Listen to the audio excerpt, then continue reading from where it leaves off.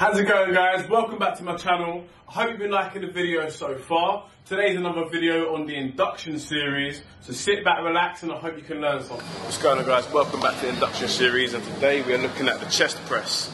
Alright, just to remind you guys, you've got a few levers and pins which are all in orange, and that shows the points in the machine that can be adjusted. Now, on the seat, you've got an orange pin here which you can adjust the height. The height that you're trying to go for is chest level. So when you're on the chest press and you're sitting down, your elbows aren't too low, but then your elbows aren't flaring out. So about 45 degrees is what I always try to aim for.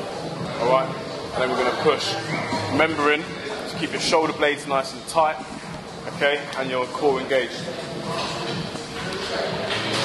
So I'm going to show you what that looks like. So you're going to sit back. I've already adjusted the height of the seat. Hold on here. Okay. Points of contact with the bench are going to be the seat.